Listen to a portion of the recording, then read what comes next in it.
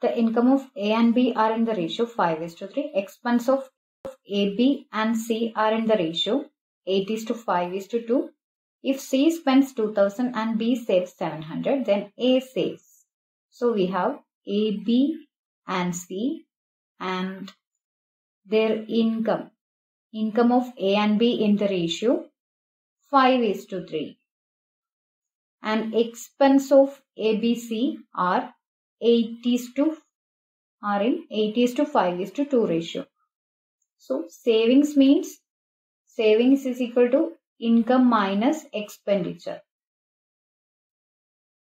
Here, if C spends 2000, C means 2 unit. So I will write income unit as 5x, 3x, and we don't know the C unit. Then expenditure unit as 8y, 5y and 2y. So here 2y is equal to 2000 because C spends 2000. That means y is equal to 1000. So 5y is equal to 5000. Here B saves 700. That means 3x minus income minus expenditure is equal to savings. 3x minus 5y. B's saving is equal to 700.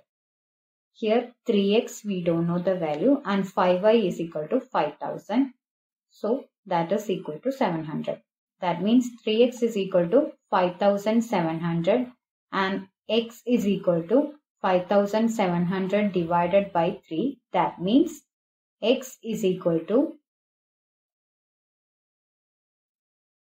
5 by 3 1, 27 by 3 9, 1900 is x value. That means we have to find savings of A. Savings of A is equal to savings of A is equal to 5x minus 8y.